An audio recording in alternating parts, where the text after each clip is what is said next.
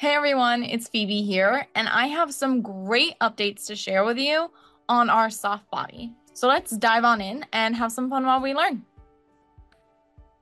Okay, so here I have my 3D window open, and I'm first just gonna walk you through how you can turn on soft body and all of that, and the update. So originally, you could always turn on soft body as long as the avatar was rigged, meaning has a skeleton.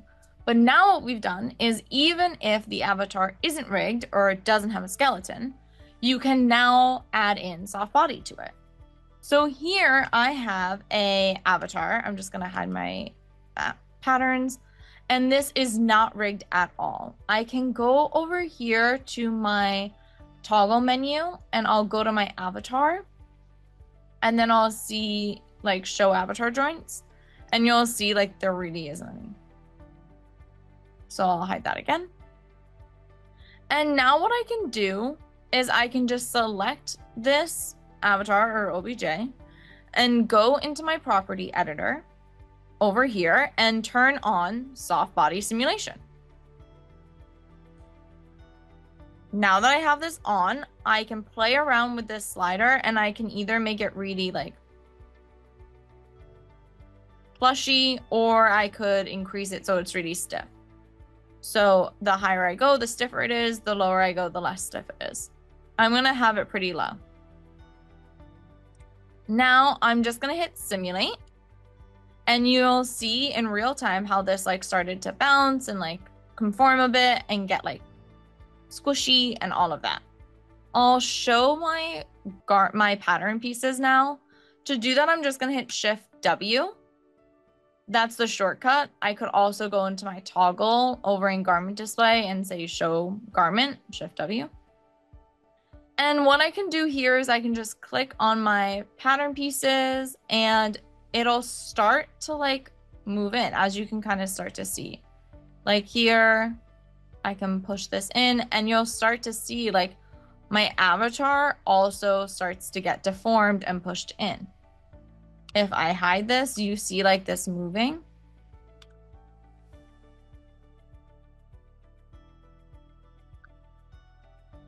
And moving around. So it's really cool, all the things it can do now. What's also really nice is if I select this avatar and I change the stiffness up, you'll see in real time how it's changing. And it's getting stiffer. Lower, it gets you see it dropping a little bit. See it rising, dropping, rising, dropping, rising, dropping. Okay, so now we kind of understand how it works and all of that. Let's jump into how you could practically use it.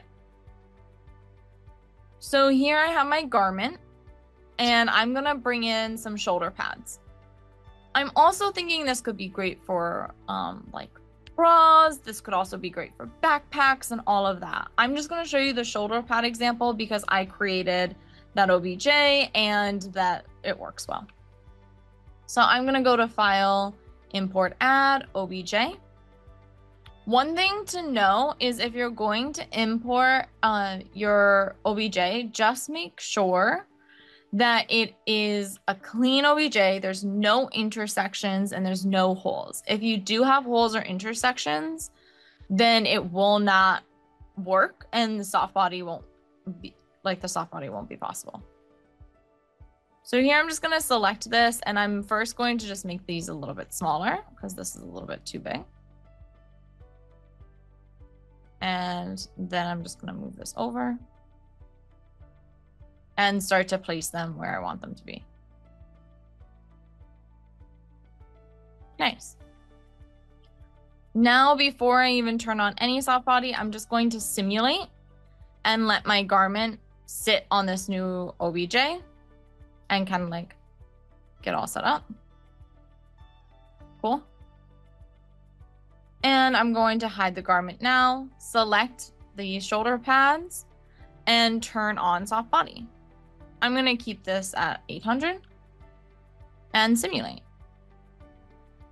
As you can see, it's already simulated in there. If I select this and lower this down, I can then simulate, and the garment isn't like really putting much pressure on this, so you're not really gonna see that foam come like go down. But if I actively put pressure on this,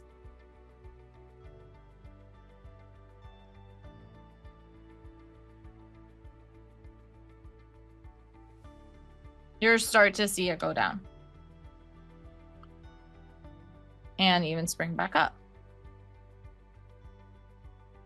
Now, some other things you can use with this, which is kind of cool, is you can use that avatar tape. So I could actually turn on some avatar tape here. And then attach this. And then simulate. And you'll actually see it move and attach straight to that, which is really cool. The tacking won't work, just FYI. But the avatar tape does. And you can see here how this is attached and all of that. I'm just going to detach it by, again, going to this avatar tape, right-clicking and detach. And then I can simulate. And then before we finish up, I just want to show you really quickly what will happen if I try to bring in an OBJ that doesn't have any, like that has some issues with its mesh. So if I go and I import add an OBJ, this last,